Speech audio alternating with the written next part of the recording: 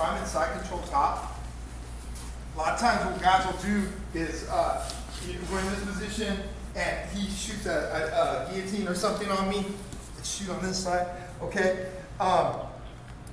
If I get in here and he hasn't had his legs wrapped around me yet, first thing I want to do is I want to hug his head with this arm, the opposite arm that my head's locked in, and then I'm going to go to this side here, okay? Now once I'm in this position, I don't want to try really to mount him here. I'm going to try to submit him, okay? I hug around his head, I get a good grip.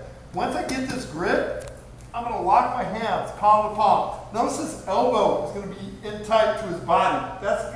This elbow here is going to keep his hip from hipping out. So I'm going to lock him in tight, palm to palm. Now from here, I'm going to squeeze my shoulder to my chin tight. So it's going to trap his hand so he can't let me go. Let go? He's not going to be able to let go because I'm pinching. Now from this position, what I want to do is I want to drop my shoulder into his throat. Now notice what my hip does. This hip is going to drop. And I'm going to kick this leg up and I'm going to drop my hip on him and I'm going to squeeze. And I'm going to get the tap. Okay? So we'll work from this position. Maybe like butterfly, he comes up, he grabs me here. The first thing I'm going to do is I'm going to shoot my arm over the top of his head. And then I'm going to tripod up to my feet and come to the side. Notice that I dropped my hip to the side that I'm going.